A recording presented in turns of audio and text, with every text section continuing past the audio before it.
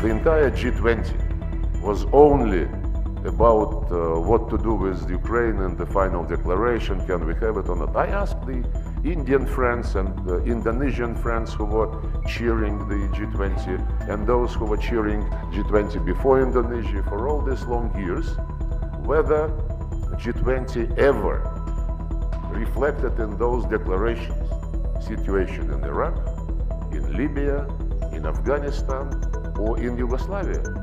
Russian Foreign Minister Sergei Lavrov questioned America's holier-than-thou stand on Russian invasion of Ukraine recently at a conference on geopolitics on the sidelines of the G20 meet of foreign ministers. He said that nobody ever, and I quote, gave a damn over the situation in Iraq, Afghanistan and Yugoslavia in previous G20 meets since its inception in 1999. He asked then, why now? Why is G20 bothered about Russian actions? This was a clear challenge to what Russia calls America's or West's dominant narrative. Hello and welcome to 360 Degrees. I'm Anjilee Istwal.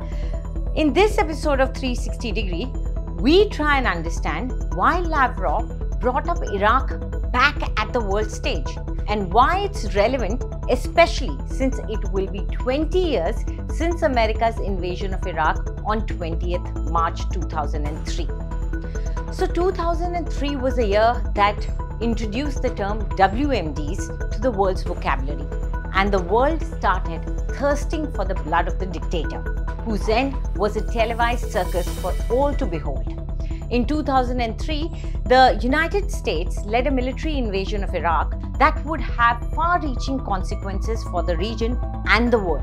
The invasion was justified on the grounds that Iraq was believed to possess WMDs, or weapons of mass destruction, and had links to terrorist organizations.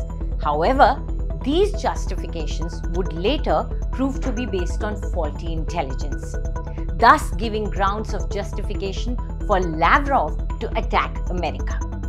The origins of the invasion can be traced back to the aftermath of the September 11th attacks on the United States. The Bush administration, which came to power in 2001, was determined to take a strong stance against terrorism and perceived threats to American security. Iraq, led by Saddam Hussein, at that time was seen as a prime candidate for military action due to its history of aggression and support for terrorism. The case for invading Iraq was based on two main claims. Firstly, that Iraq possessed WMDs, or weapons of mass destruction, and secondly, it had ties to Al-Qaeda and other terrorist organizations, according to USA. These claims were vigorously promoted by the Bush administration and its allies, despite the fact that there was little solid evidence to support them.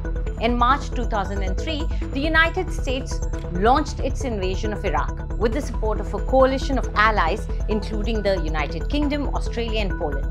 The initial phase of the invasion was swift and successful, with US-led forces quickly toppling the Iraqi government and capturing Saddam Hussein.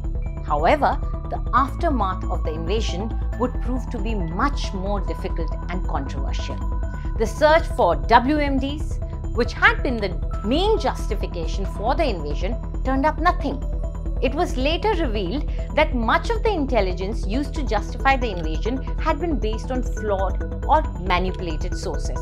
Meanwhile, the occupation of Iraq descended into chaos and violence. Insurgent groups launched a campaign of attack against US and coalition forces as well as against Iraqi civilians. The US-led occupation was also criticized for its handling of the reconstruction process, which was plagued by corruption, mismanagement, and insufficient resources. The invasion of Iraq had a profound impact on the Middle East and the world as a whole. It sparked a wave of anti-American sentiment in that region and contributed to the rise of extremist groups such as ISIS. It also strained relations between the US and its traditional allies, many of whom were opposed to the invasion from the beginning. The invasion of Iraq in 2003 was a controversial and ill-fated military action that failed to achieve its stated objectives and had far-reaching consequences, as we told you, in the region. It serves as a cautionary tale about the dangers of basing foreign policy decisions on flawed intelligence and unsupported claims. It became a substantial argument tool for the nations that wanted to challenge the supremacy of USA, who wanted to stonewall America's interference into their foreign policy. But America still stands by its decision to bomb a country into oblivion because it thought it had WMDs. This narrative was once again given strength when the head of the Pentagon, US Defense Secretary Lloyd Austin, visited Iraq ahead of the March 20th anniversary of the ground invasion, which ushered in 2 decades of bloodshed. Since US-led coalition troops ousted Saddam's Sunni Arab-dominated regime, Iraq's Shiite majority has led Iraq under a power-sharing system. Successive governments have forged close ties with Iraq's Shiite-led neighbor Iran, while Iraq maintains relations with Iran's arch-foe, the United States, in a very delicate balancing act. Both allies provided extensive support during Iraq's fight back against the Sunni extremists of the Islamic State group who overran swaths of northern and western Iraq in 2014. The jihadists were ousted from the Iraqi territory in 2017 but retained sleeper cells in the desert area and mountain hideouts in both Iraq and in Syria, which is neighboring to Iraq. Iraq announced the end of combat operations by US-led coalition troops at the end of 2021, but some units remain deployed to provide advice and training. Despite its vast oil and gas reserves, Iraq suffers from decades of underinvestment in its infrastructure and public services that have sparked repeated waves of protest. So who benefited from this war? And who will benefit from this current one? Well, at least not the people on both sides of the border. Do tell us what you think about this video in the comment section. And for more news updates, subscribe to India Today.